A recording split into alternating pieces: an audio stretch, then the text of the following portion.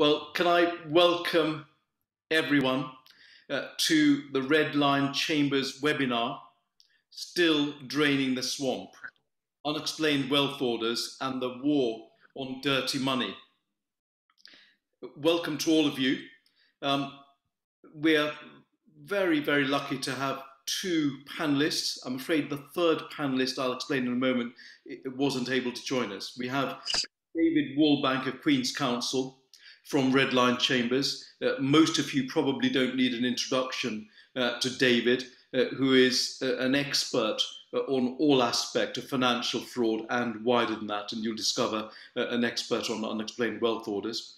We are also fortunate to have Lyon, Chua, who's a partner at Jackson and Lyon, who also has had a wide range of work involving financial fraud and also has advised clients on this area.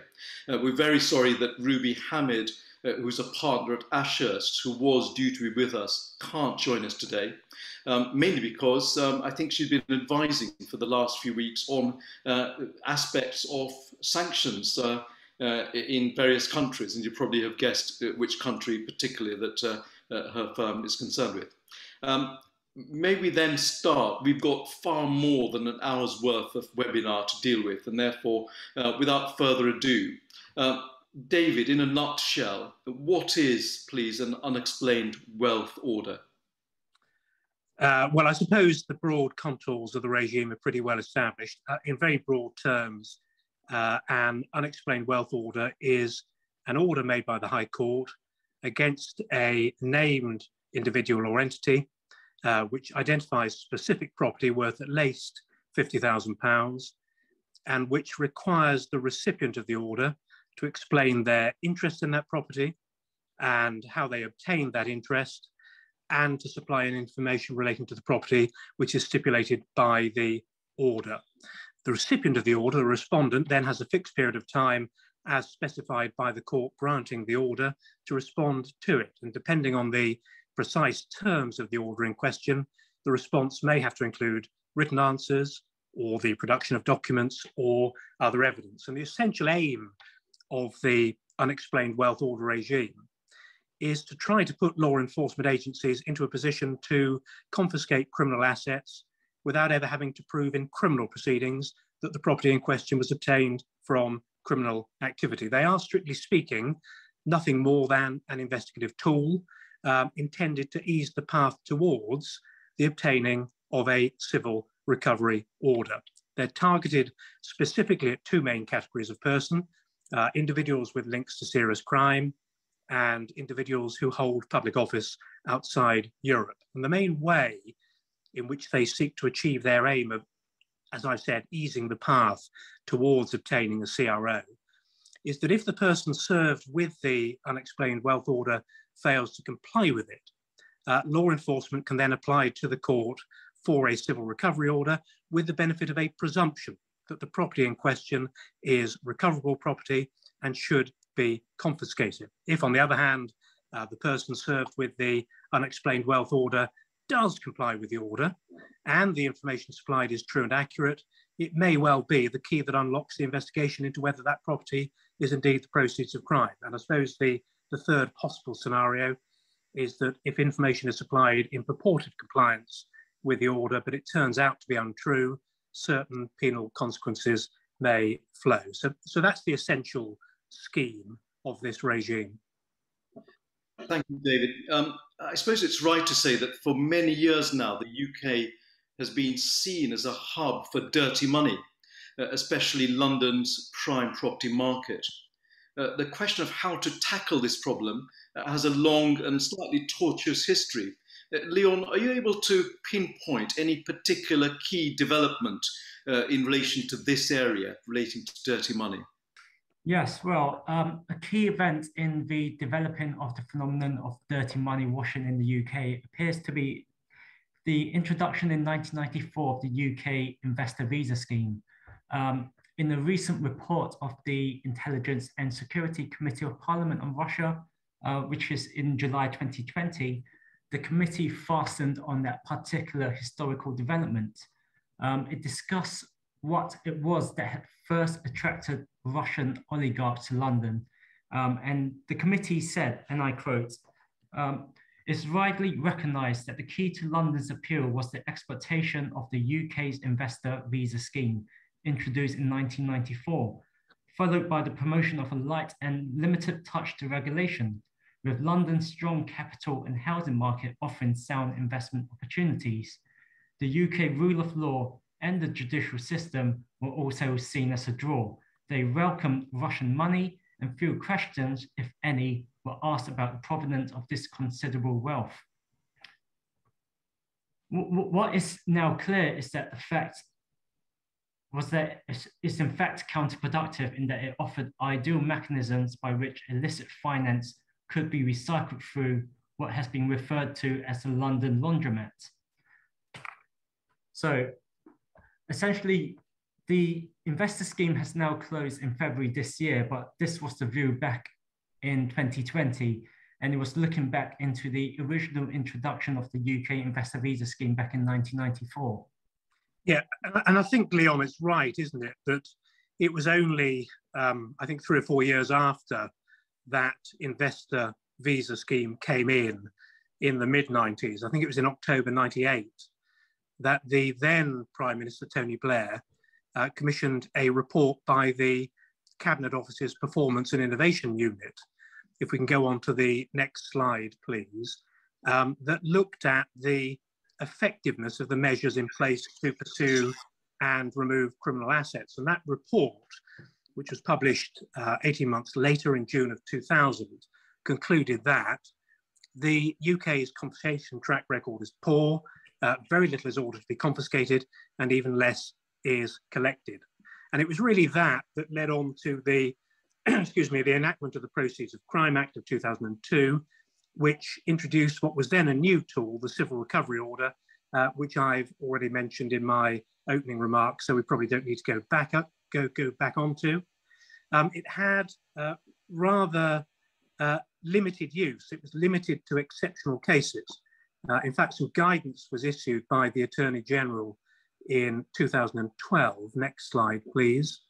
The Asset Recovery Powers for Prosecutors Guidance and Background Notes of 2009 was updated in November of 2012, and it stated that the reduction of crime is in general best secured by means of criminal investigations and criminal proceedings. However, the non-conviction-based asset recovery powers available under POCA can also make an important contribution to the reduction of crime where it's not feasible to secure a conviction, or where a conviction is obtained but a confiscation order isn't made, or where a relevant authority is of the view that the public interest will be better served by using those civil powers, civil asset recovery powers, rather than by seeking a criminal disposal. And I think, Lyon, it's probably right to say, isn't it, that the next key event was a speech by the later Prime Minister in July 2015. Yes, that's correct. In July 2015, a speech in Singapore, a country that I'm very familiar with, David Cameron, the then Prime Minister, actually said, "I'm determined that the UK must not become a safe haven for corrupt money from around the world. We need to stop corrupt official and organised criminals using anonymous shell companies to invest their ill-gotten gains in London properties without being tracked down. There is no place for dirty money in Britain. Indeed, there should be no place for dirty money anywhere. This is my message to foreign fraudsters. London is not a place to stash your dodgy cash." Yeah, I'm afraid those words are probably going to ring rather hollow for most of us looking at what's happened since, but there it is. That's the view that the then Prime Minister David Cameron was expressing in that speech in 2015. And then in 2016, HMG, the government, published its action plan for anti-money laundering and counter-terrorist finance.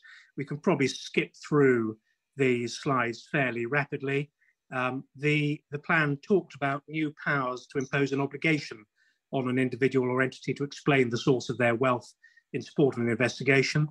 And as we see on the slide now on screen, it finished with the thought that the government would explore options for new legal powers, unexplained wealth orders, which are already in use in Ireland and Australia, to tackle the problem, and that a UWO, when served on a defendant, would require him to explain to the court the origin of his or her assets. And that led directly to the Criminal Finances Bill, which was introduced into Parliament in October 16, received the royal assent in April of 17.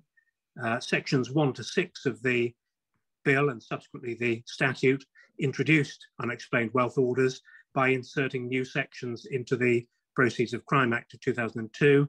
And the new panoply of measures came into force finally on the 31st of January of 2018. So that's a very long answer to your question, Sailesh, about the legislative and consultative history, but that's a brief canter through the history of how we got to where we are now. So David, Lyon, on paper, it looks like an area that's been well thought through, in that two prime ministers have tried to speak of dodgy money and on the face of it sought to attack the source of dodgy money. We've had two major bills, POCA and the Criminal Finances Bill. Can we just quickly now turn to the legalities? Firstly, three key questions for the two of you. Who can apply for a UWO? Who or what can be the subject of a UWO? And what are the legal consequences of obtaining the order? So taking each of those in turn, Lyon, who can apply for an unexplained wealth order? So the legislation states that only an enforcement authority can apply for an unexplained wealth order. An enforcement authority for these purposes is any of the following: the National Crime Agency, Her Majesty Revenue and Customs, the Financial Conduct Authority, the Director of the Serious Fraud Office, or the Director of Public Prosecutions. Other bodies cannot apply for unexplained wealth order. If they wanted to obtain one, they would have to refer a case to one of these named enforcement authorities. Yeah, and so only specific authorities can. It follows, David, that a private individual would find it impossible unless they persuaded one of these authorities to do so. Yes. I suppose I ought not to express my cynicism too openly, but this is at least one powerful investigative tool that's not going to be available to the panoply of new private prosecution firms that we seem to have operating in the criminal justice system these days. I shouldn't say that, sounds a little facetious. Or indeed to many of the other organisations that do engage in prosecutions in the public sphere. It's a very limited range of public prosecution agencies that can use the powers under the statute. And in fact, as we'll see later, only one of them, the National Crime Agency, has in fact ever made applications for unexplained wealth orders. The Serious Fraud Office at one stage was said to be trawling through all of its existing case work to see whether it had any obvious candidates to be the subject of applications for UWOs. But in fact, it seems that nothing came of that. And as I say, I think it's the NCA, only the NCA, that's ever applied for UWOs thus far, at least. Thank you. Lyon, you've dealt with the question who can apply for the order. The next of the three questions is who or what can be the subject of an unexplained wealth order? Yeah, so the subject of an unexplained wealth order, there are two categories of people that can be served with this order. Firstly, the so-called politically exposed persons, also known as PEPs. These are people with prominent public functions such as ministers, MPs, ambassadors, as well as their family members, known close associates and other connections. The logic behind that is because of their positions, PEPs present a higher risk than other individuals. The PEP concept is well established in money laundering and definition to be used for determining whether someone is a family member or known close associate of a PEP. This is taken from the 4th Money Laundering Directive. An order can only be obtained against a foreign PEP who holds their prominent public function outside the UK or the EEA, the European Economic Area. Even after Brexit, this remains the case, even though the UK is now left the EEA. The second category of person that can be served with an order is someone who is suspected on reasonable grounds of being involved in a serious crime or who is connected with someone so involved. These two categories of persons are freestanding and alternatives. So, for example, if someone is a PEP, there's no need to show that they have been involved in a serious crime. Likewise, if someone is involved in serious crime, there's no need to show that they are also politically exposed. So, David, what are the consequences then of legal consequences of obtaining a UWO? Sailesh, if I can deal with it in this way, if I can ask for the next slide. Yes, I can see it's on screen.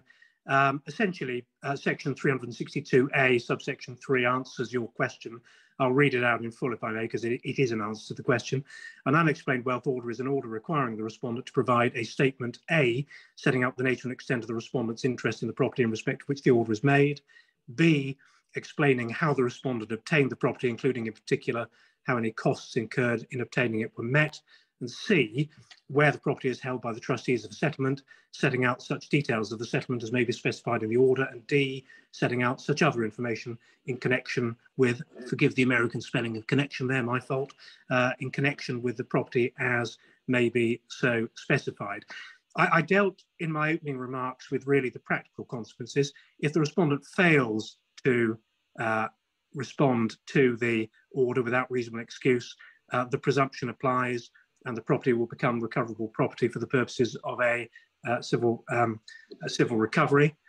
If the respondent complies or purports to comply, that presumption will not apply, and the enforcement authority then needs to determine what, if any, enforcement or investigative proceedings are to be taken in relation to the property. And if there's an interim freezing order in place, and we'll come to those later, the enforcement authority has to make that determination within 60 days of the date in which the respondent complied or purported to comply with the order. That's called the determination period, the initial 60 days in which the application for the applicant for the order, the agency that first obtained the order, has to decide, frankly, what to do next in the light of the response they've received. So those are the main legal consequences of the making of the order.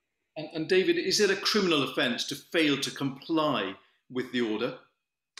No, it's not actually. It is an offence for a person in purported compliance with a requirement imposed by an unexplained wealth order to make a statement that the person knows to be false or misleading in a material particular, or for that person recklessly to make a statement that is false or misleading in a material particular. That is an offence. But failure to comply, full stop, is not in itself an offence. The sanction, so to speak, the disadvantage, the prejudice that's suffered by the recipient in failing to comply is that presumption that I've talked about applies, so that the property, the subject of the order, will become recoverable and is likely to be the subject of a civil asset recovery order. I imagine, David, given the huge impact that such an order would have on a person, personal as well as their rights being impacted, there would be a number of hurdles that the applicant authority would have to get over and to persuade the court about. Yes, there are. Essentially, essentially 5 requirements, but the last 2 in the alternative. So 4 hurdles really in any particular application. And they can be simply stated: the holding requirement, the value requirement, the so-called income requirement, and then either the serious crime requirement or the politically exposed person requirement. As I say, those last 2, either the serious crime requirement or the politically exposed person requirement, those are alternatives. But 4 out of 5, an applicant would have to demonstrate to the satisfaction of the court in order to obtain the order in the first place. Therefore, the first, and some might say the most important hurdle, is the holding requirement. What is the holding requirement? The holding requirement is set out in section 362A, subsection 2, which is now on screen. I won't read it out. It's there for all of us to see. A person holds property under the Proceeds of Crime Act if they have an interest in it. These are really very familiar concepts. I'm almost embarrassed to go over them, but summarizing it as succinctly as I can, a person holds property under POCA if they have an interest in it, namely any legal estate or equitable interest in or power in respect of the property. It's possible, obviously, for more than one person to hold a property at the same time, and the circumstances in which a person will be taken to hold property for the purposes of an unexplained wealth order application include, but are not limited to, each of the following circumstances. Where that person has effective control over the property, where that person is the trustee of the settlement in which the property is comprised, where the person is a beneficiary, whether actual or potential, in relation to such a settlement.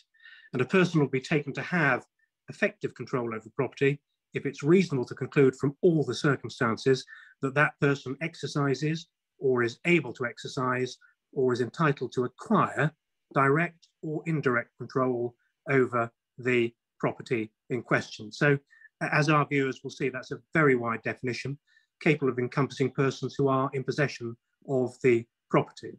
And in fact, I should say that the explanatory notes to the Criminal Finances Act of 2017 said in terms that the definition of holding property was deliberately broad and was meant to be broad enough to address circumstances where property was held either in trust or owned in a complex corporate structure arrangement.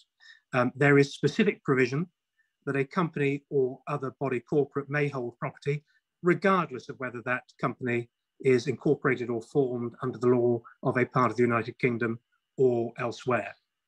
And then finally, in relation to the holding requirement, and again, I'm conscious this is familiar territory for all of us, but under section 362B, subsection 2, there has to be reasonable cause to believe that the person holds the property. Plainly, it's for the enforcement authority to satisfy the court that that threshold test is met. The test whether the applicant actually believes that to be the case is subjective. Belief doesn't require a firm conviction. It's a more positive frame of mind than suspicion. And whilst the question whether the applicant actually holds that belief is subjective, the question whether there is reasonable cause for that belief is obviously objective. So that's again a very quick canter through the so-called holding requirement. It really brings in a number of concepts that will be familiar to all of us from other areas of the law in which we deal, and they've been pulled together under the rubric, under the heading of that requirement of the holding requirement. I suppose, David, those that are advising the recipients or the respondents to such an application might be forgiven for thinking that the reasonable cause hurdle is a little too low from the respondent's point of view. They might. I won't express my own view. I think what I'll say, play devil's advocate and say that the government that introduced the legislation and the authorities that enforce it would probably respond, saying that an unexplained wealth order is not a procedure or a process or a remedy which can in and of itself affect anybody's property rights. It's an investigative tool. It's a step on the path towards an application for a civil asset recovery order.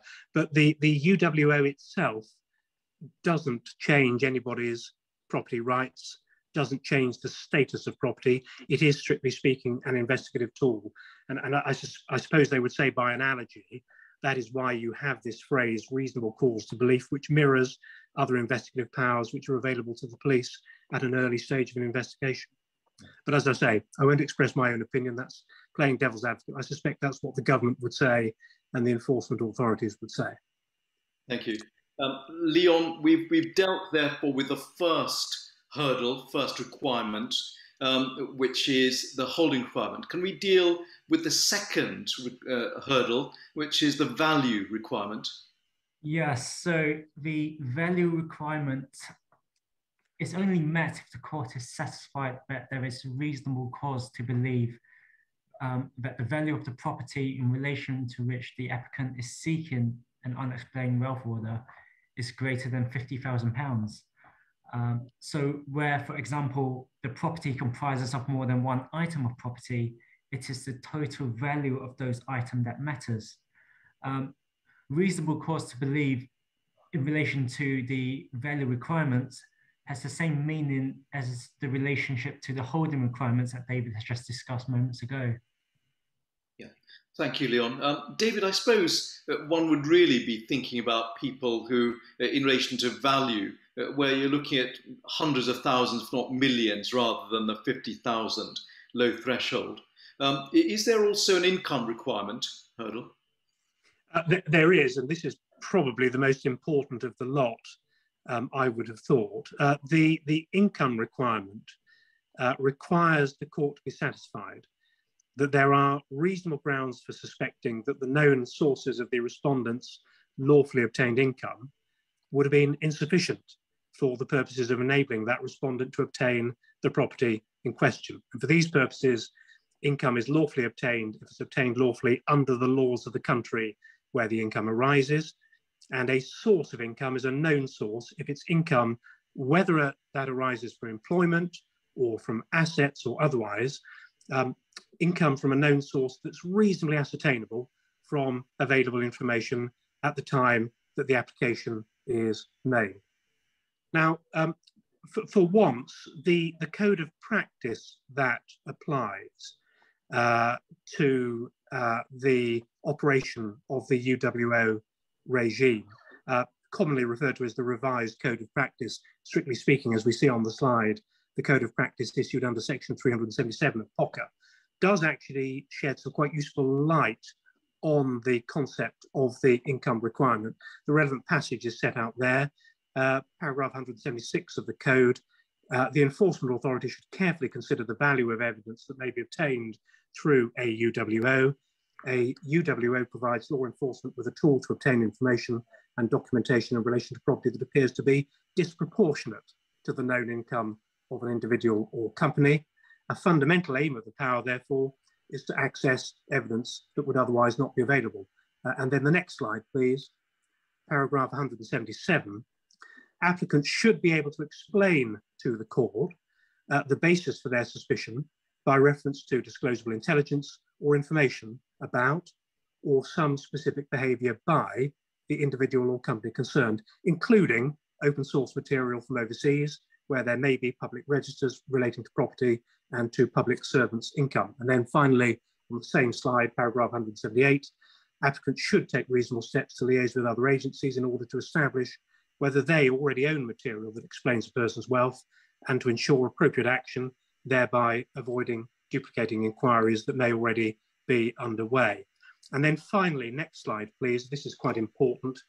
The Act takes into account that most real property is going to be purchased with the benefit of finance of one sort or another, whether by mortgage or some other charge. And therefore, section 362B, subsection 6 provides that regard is to be had to any mortgage charge or other kind of security that it's reasonable to assume was or may have been available to the respondent for the purpose of obtaining, that is, purchasing the property. It's to be assumed that the respondent obtained the property for a price equivalent to its market value. So all of those are useful pieces of guidance to be taken into account by an applicant, by those representing a respondent, and ultimately by the court in deciding whether the so-called income requirement is met in any particular case. Thank you, David. We then turn to the fourth requirement, which is the serious crime requirement. What is that? Again, next slide, please. Section 362B, subsection 4B. The serious crime requirement is met if the court is satisfied that there are reasonable grounds for suspecting that the respondent is or has been involved in serious crime, whether in a part of the UK or elsewhere, or is a person connected with, or a person connected with the respondent is or has been so involved, that is or has been involved in serious crime. Now, again, usefully, the question of who is a person connected with the respondent, there is an express statutory cross-reference to Section 1122 of the Corporation Tax Act of 2010. The next slide, please. I'm sounding like Professor Whitty, aren't I? Next slide, please. Section 1122, subsections 3 and 4. A company is connected with another person, A, if A has control of the company, or A, together with persons connected with A, have control of the company.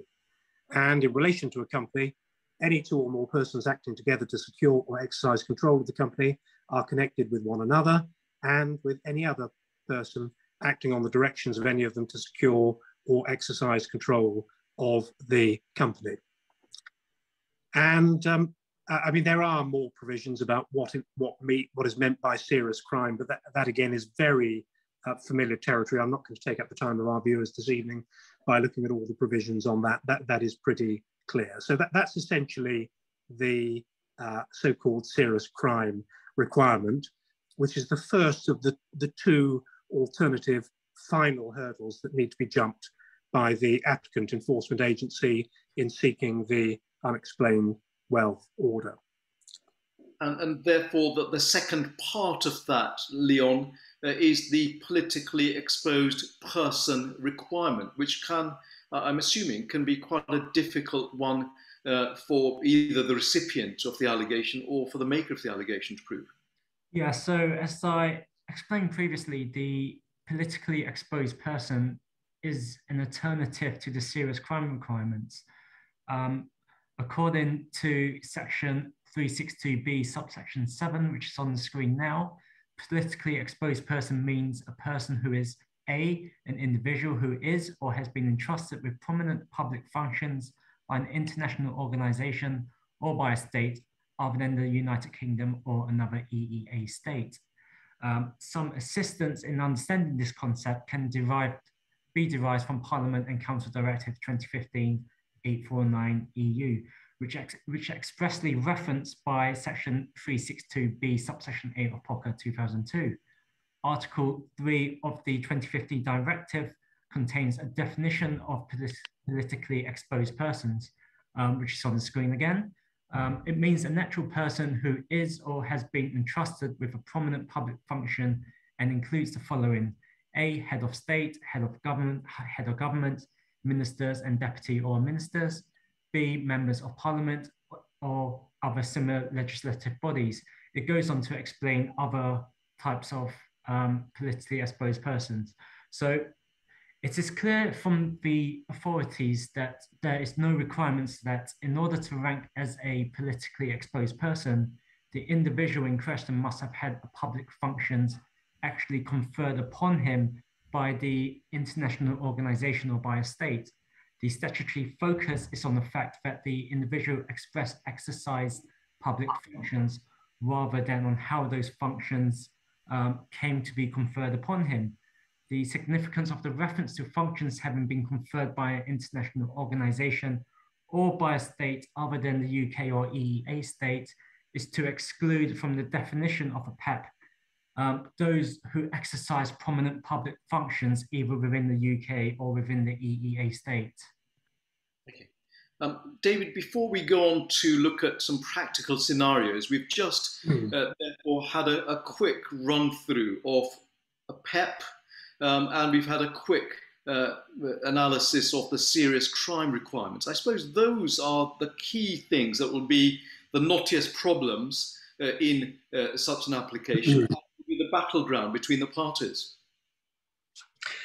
Yes, I think that's right. And of course, in the end, every case is going to turn on its own facts. And I suspect what might benefit your viewers is trying to get a feel for what in the real world is the sort of situation in which applications for UWOs are being made and granted. But yes, you're right. Those 5 requirements are the key battlegrounds on any application which is made by an enforcement agency.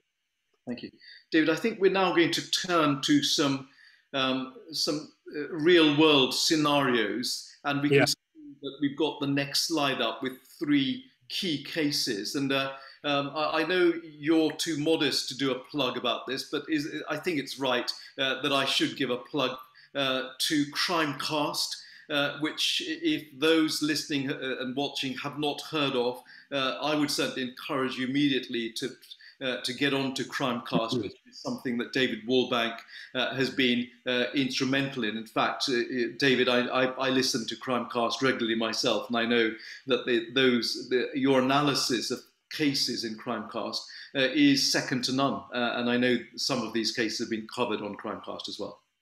Sailesh, I'm blushing. I'm not sure I entirely believe you when you say that you regularly listen to it, but there it is. Seamlessly done.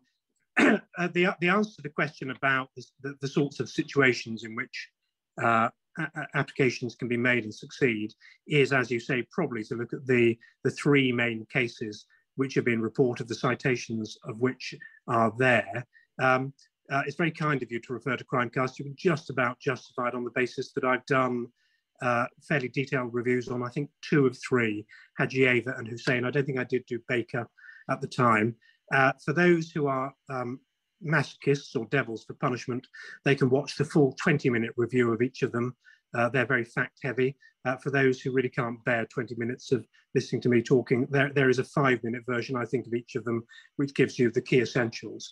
I suspect I probably shouldn't spend any time now talking in detail about the facts of those cases. They'll be pretty familiar to most of us. In a nutshell, and I really do mean in 1 or 2 sentences, excuse me, Hajieva was a pretty well-known case. It was the very first Unexplained Wealth Order to be issued in February of 2018, less than a month after these orders became available.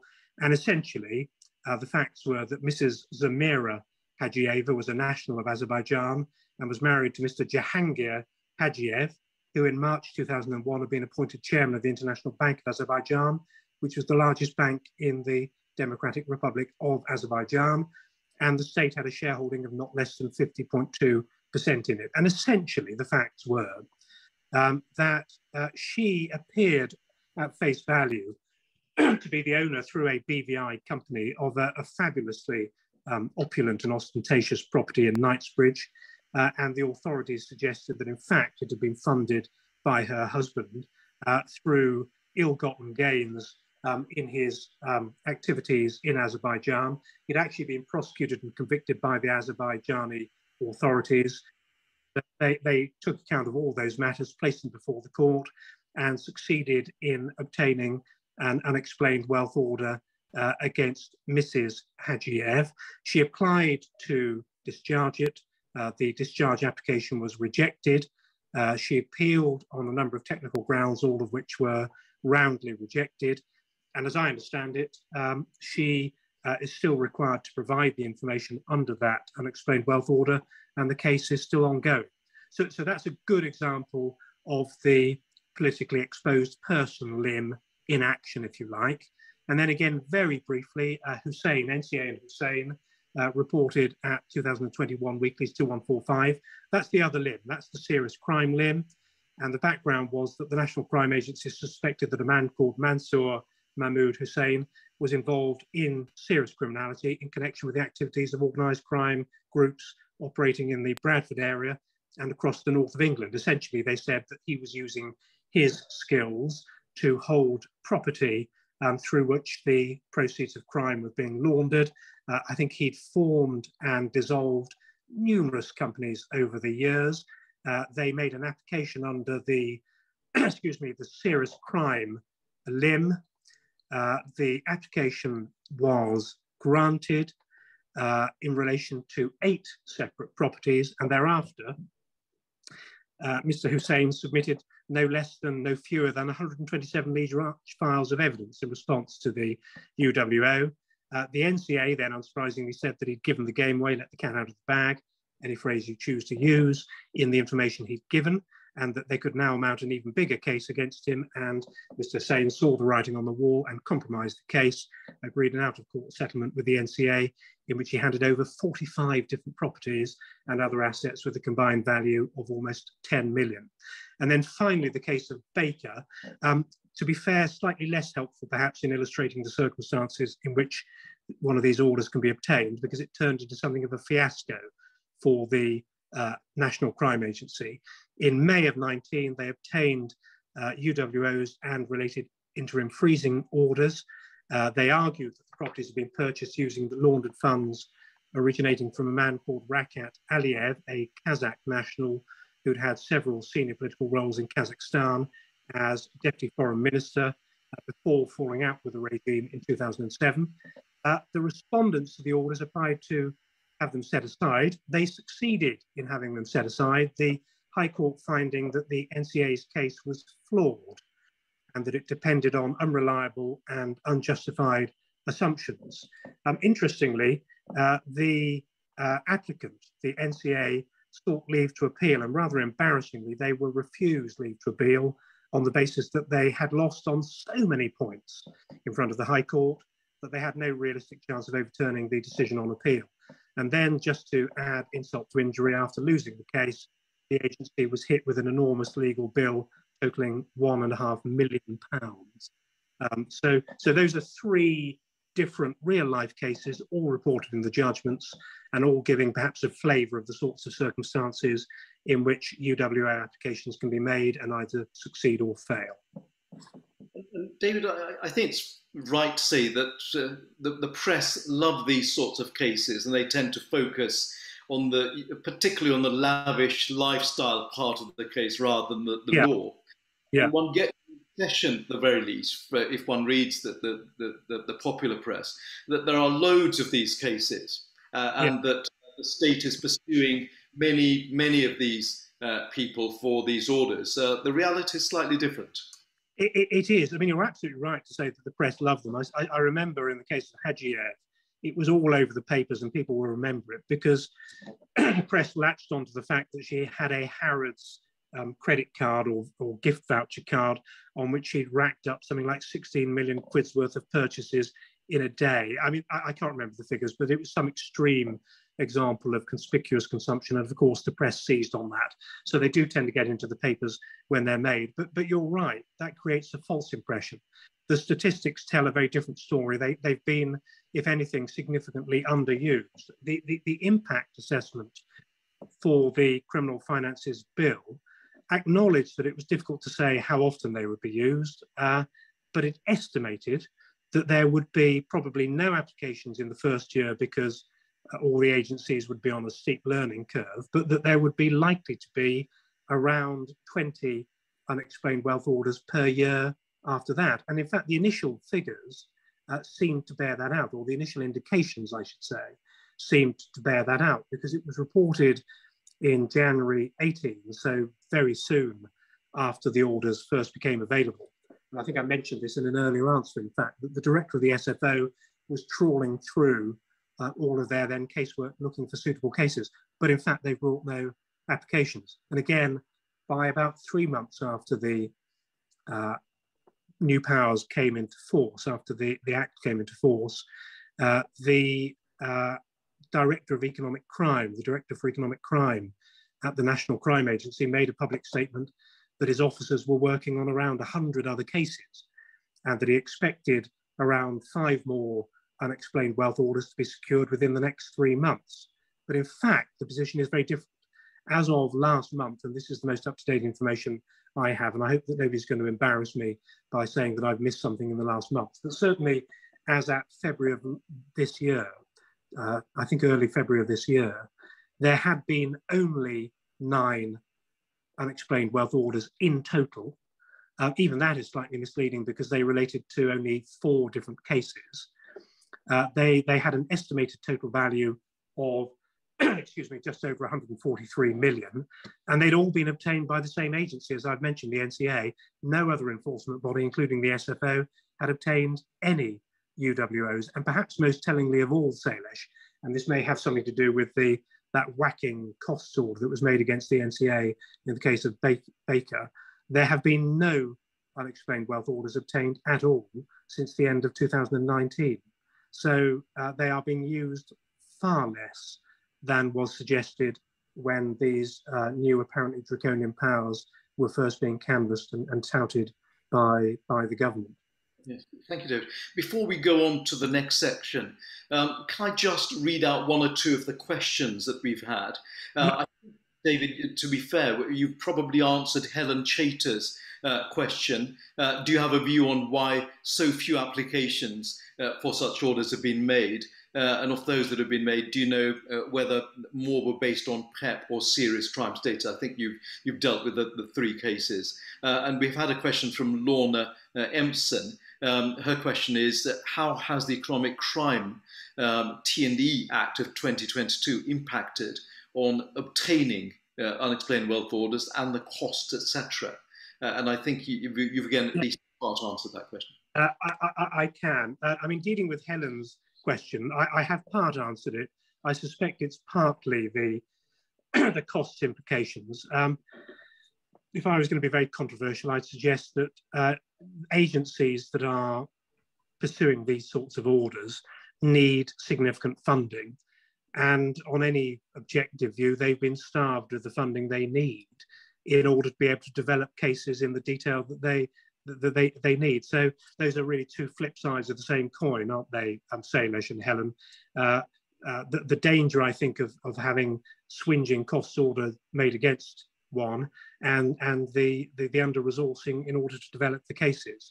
And the balance between the, well, I've dealt with the balance between the two limbs of either serious crime or PEPs.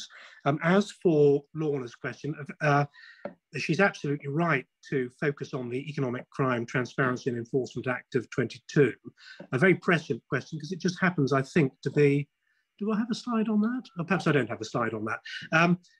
But she's right to mention that act. It's only just received the royal assent. It was fast-tracked through Parliament, received the royal assent on the 15th of March of 2022, and it does a number of things. It doesn't just deal with UWOs. So by way of example, it also deals with the question of a property register in order to prevent and combat the use of land in the UK by overseas entities as a means to launder money or to invest illicit funds. And in order to increase transparency and public trust, it said, in overseas entities which are engaged in land ownership in the UK, Part 1 of the 2022 Act makes extensive provision to set up a register of overseas entities and their beneficial owners, and it requires overseas entities in certain circumstances to register on that register. And the intention, obviously, is to require those sorts of overseas companies that currently own UK property to reveal their ultimate beneficial owners. So that's one step it takes unrelated to UWOs. Another step it takes is to make certain amendments to the Sanctions and Anti-Money Laundering Act of 2018. But I think what Lorna is probably driving at is Part 2 of the Act, which makes a number of amendments to the UWO regime, essentially 4 key changes. And I think we can probably... So, David, yes. Oh, we've got a slide up. Yes, there we are. The responsible officer provision, section 362A, the unlawful conduct provision, extension of the determination period, and the costs cap. Those are the 4 main amendments, the 4 key amendments which are made by the 2022 Act in relation to the UWO regime.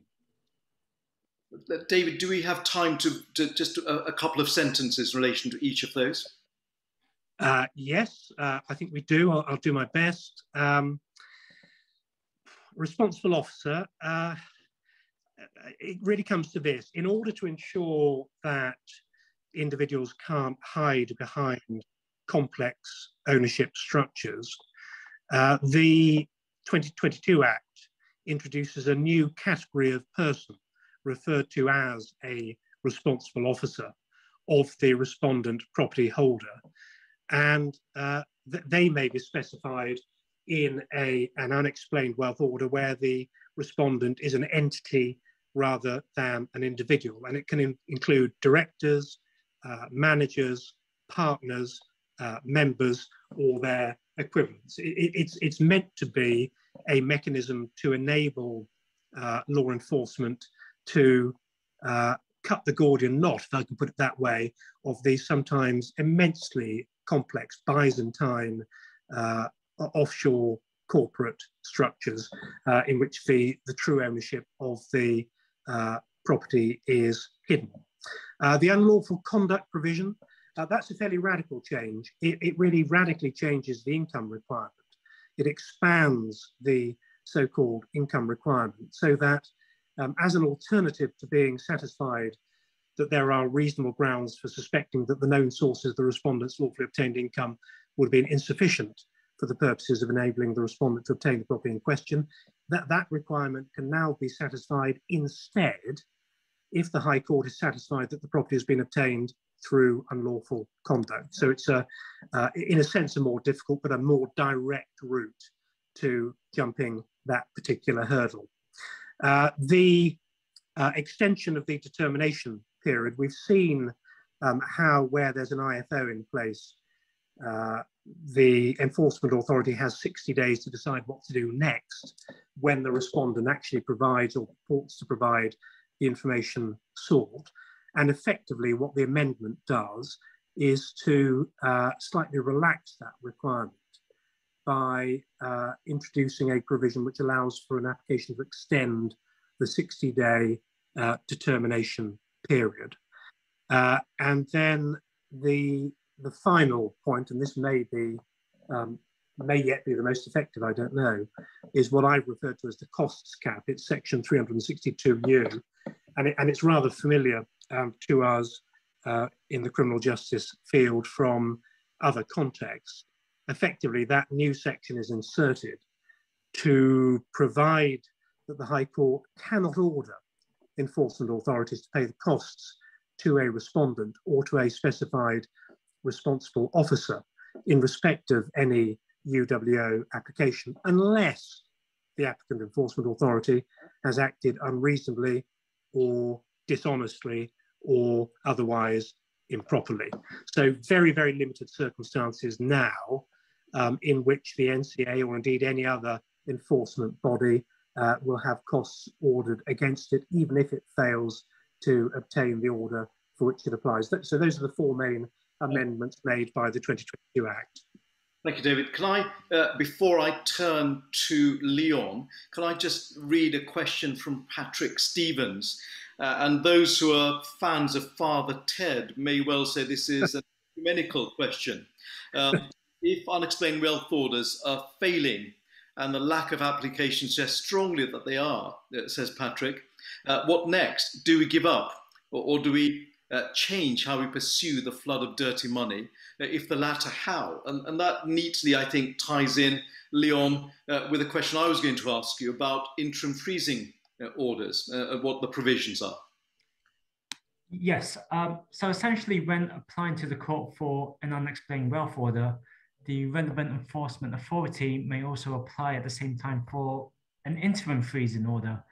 This freezing order prohibits that person served with the unexplained wealth order or any other persons with an interest in the property from dealing with the property, for example, by selling it. In the absence of a freezing order, a person receiving the unexplained wealth order who knows they may not be able to comply may attempt to sell the property and make off the money. This will obviously undermine the whole point of the unexplained wealth order. So it therefore seems very likely that almost all applications for unexplained wealth order will be accompanied by an application for an interim freezing order. Thank you. Sailesh, was it Patrick who asked the question? It was, but there's not a dissimilar question from Jonathan as well. Right. Can I hazard a response? I would suggest perhaps four things. First of all, to be blunt, more resources for enforcement agencies. There is chronic underfunding. All the statistics show that there is chronic underfunding for the agencies that have been vouchsafed this power. The second is much greater emphasis on training and expertise and continuity and preventing a massive turnover of manpower within those agencies, so allowing them to develop specialist teams and specialist expertise. The third is the age-old plea for joined-up thinking, and in particular cooperation, interagency cooperation between all the various agencies that are given these powers. I suspect that will lead to better and greater results. And probably the fourth answer is the one that the government is now recommending, or at least the Treasury Committee, Select Committee, is recommending in their economic crime report, which came out, I think, again in February of this year, so only last month. One of the key recommendations, and it in a sense is an old chestnut, but it's probably more relevant now than ever. One of the key recommendations is consideration of whether to centralise economic crime policy in one government department and enforcement against economic crime in a single agency. So that seems to be the line that the government is likely to go down in an attempt to make the UWA regime work in a way in which hitherto it plainly has not been working. Thank you. I think that neatly brings us to the end of the webinar. We've done it with 1.5 to 2 minutes to spare. Can I just, in relation to that last question, and David, the last point, a couple of things, one for you, Lyon, and one for David. Lyon, firstly, this is clearly an area that's going to grow as far as your firm is concerned, and other firms in this area. And we're not limited just to Russian oligarchs, I suspect. No, that's correct. And obviously, our firm represents a lot of Chinese clients. So we are concerned that this, at some point in time, will extend to Chinese oligarchs, which will obviously have a big impact. And David, this is perhaps a more difficult one, really carrying on the thread of the last two questions. Yeah. Whatever one's political view, whether one's left or right in terms of politics, whether one believes that the Conservative government actually does want to do something about the dirty money that everyone's talking about in the press, the fact is they're going to have to do more for political expediency, aren't they? I think the political pressure is going to become unbearable. I mean, if one were a cynic, one would say that the reason that it's been under-resourced so far is that there's been a political calculation that the public don't care that much because it doesn't directly impact on the public. Of course, as a result of the recent tragic events in the Ukraine, the public is now focused in a laser-like way on the question of dirty money, oligarchs in London, the London laundromat, and so on and so on and so on. So I think the political pressure is going to become unbearable. And it's interesting what you say about whether you're approaching this from the left or the right of the political spectrum.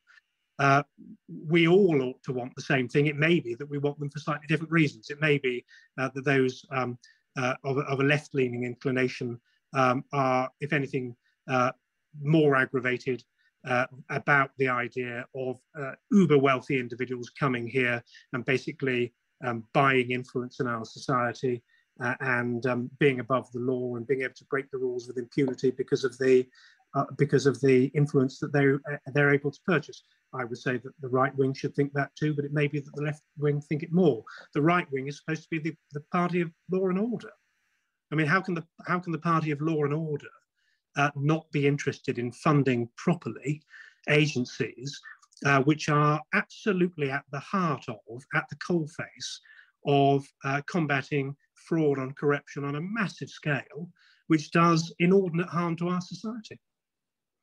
So there ought to be a political consensus, even if the balance of reasoning that leads to the same result is slightly different.